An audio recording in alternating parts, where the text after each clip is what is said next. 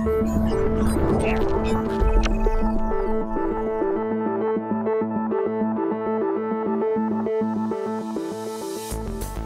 to ITU Telecom World 2019 here in Budapest, Hungary, and I'm very pleased to be joined in the studio this afternoon by Allana Abdullah, who is the CEO of Bahaso in Indonesia. Welcome to the studio. Thank you. Now let's talk a little bit about, so you just come out straight out of a panel session, have you, here at Telecom World? Perhaps yes, I just did actually. Tell us a little bit about it. I was really nervous. It's actually my first panel. And it was international, and I was sitting with people with much more experience than I am, especially in the topic, because my background is actually in education technology, and the topic today was AI. But yeah, it was a great session. I think a lot of the audience was involved.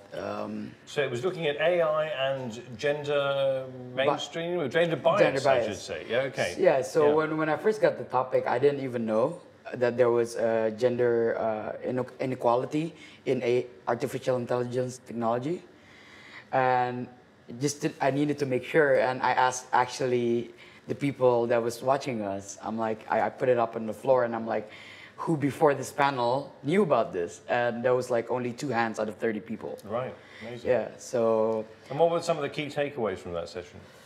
I mean, my personal one was that it has to start from awareness. I mean,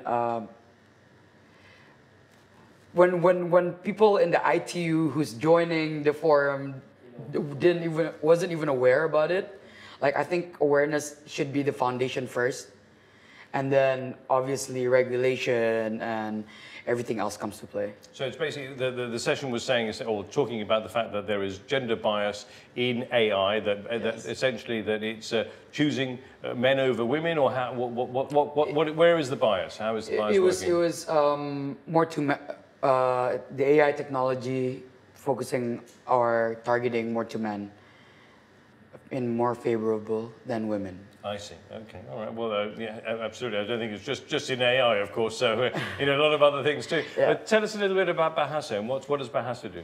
So Bahaso is actually an education technology. So we start with language.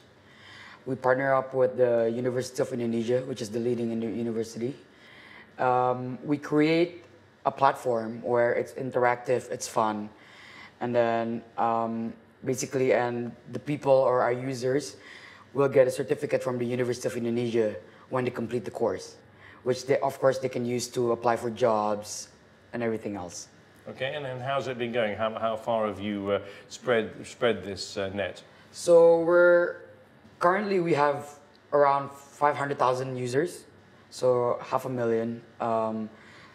The pie is much bigger, but I'm proud to say that we are also helping the areas in the rural areas. Together with Bhakti, come to our pavilion and know more about Bhakti. Basically, when I first had a meeting with them, they explained to me that they put in over 1,000 schools free internet. And then I asked them, I'm like, what do you do afterwards? They're like, oh no, we just put internet. And then I'm like, that quota is just gonna be ended up on people doing social media and such, right? So from that, we became the content partner. So we actually developed a platform where it has, what do you call it, offline mode, like Spotify. So these students in the rural areas, like I'm talking about really rural, like people going to school in like little, wooden boats and stuff. Like, so they can go there and then they can download it from the government's free internet, and then they can like learn when they're home. So we're right now currently in over 500 schools in the rural areas. Which innovation do you think is going to be key to connecting the unconnected? That's a tough question. I think every startup have different key factors. Education, for one, is obviously our platform. Bahaso is self-learning, and people in Indonesia is not yet used to self-learning. Like, when we're talking about first world countries or more modern countries, the people they have online classes since like college.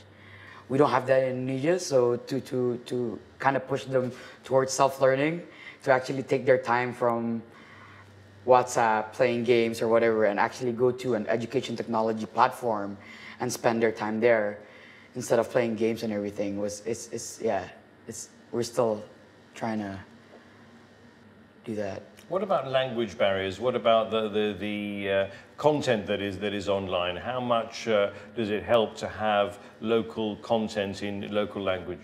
Yeah, that's the thing, right?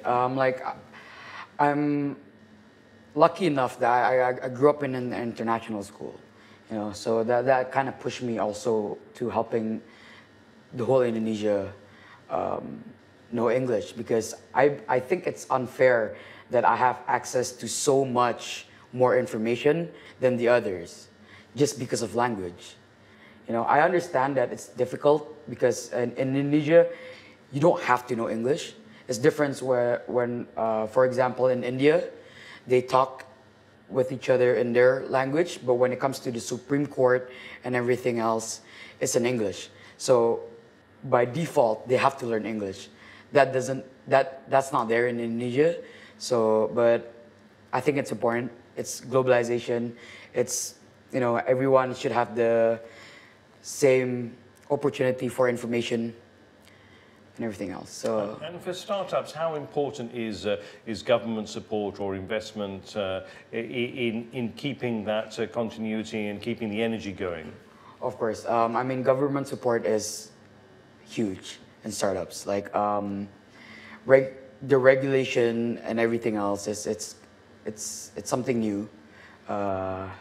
So government support in terms of like telling us startups what's going on, and then bringing us to forums like this and everything. I think it's very key. And in terms of investment, yes, it's a battle of the fittest. 95% of startups in my stage, that's the failure rate, 95%. So right now they're calling my startup in the Valley of Death. And this is worldwide, not just Indonesia.